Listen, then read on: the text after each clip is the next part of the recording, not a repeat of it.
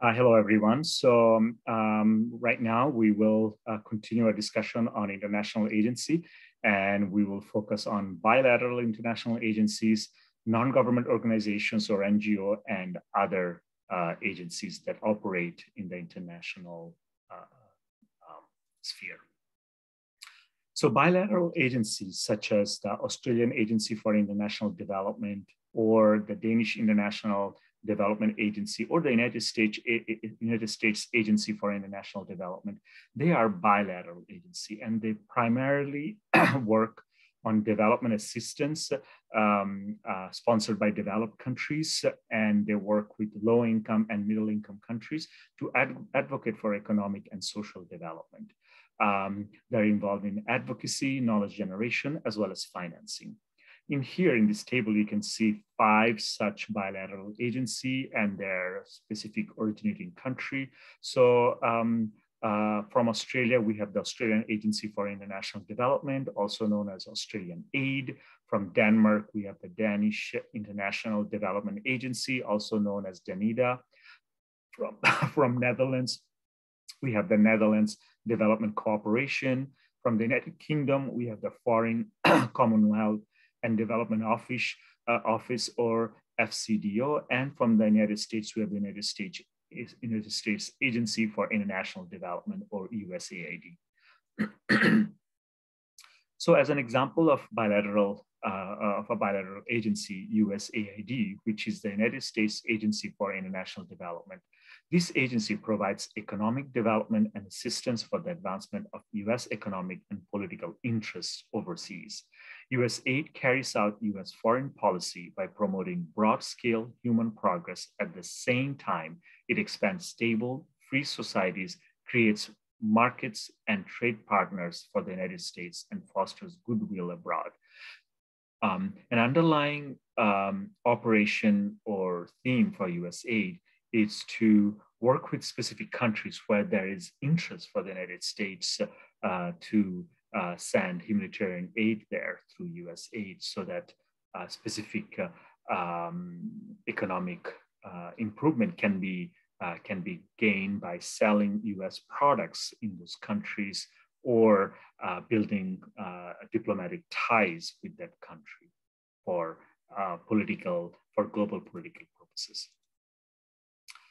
On the other hand,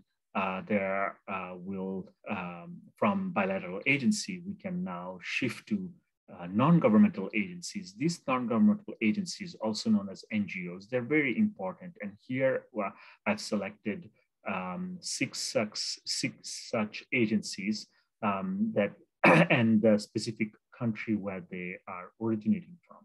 So from Bangladesh, we have the Building Resources Across Communities, also known as BRAC. From France, which is a funding member for Doctors Without Borders. Switzerland, we have International Red Cross or Red Crescent.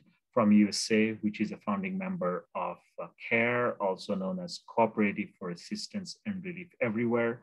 From the United Kingdom, we have Oxfam. And then from the United Kingdom again, we have Save the Children. As an example of NGO, BRAC is such a very big NGO. It was founded in 1971 in Bangladesh. It is the largest NGO in the world, and it is involved in international development work. It reaches more than 110 million people, and currently works in several countries in Asia and Africa, including Bangladesh, Haiti, Pakistan, Sierra Leone, Liberia, Uganda, South Sudan, Philippines, Afghanistan, and Tanzania. BRAC's idea was simple, but yet radical. Its idea was bring together the poorest people in the poorest countries and teach them to read, think for themselves, pool their resources, and start their own businesses.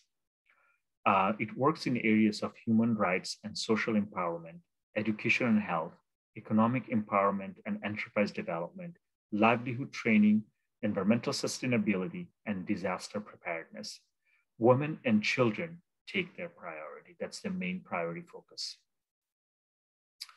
Another example of NGOs is Doctors Without Borders. it here says doctors without doctors. It should be doctors without borders. Best known by its French name, Médecins Sans Frontières.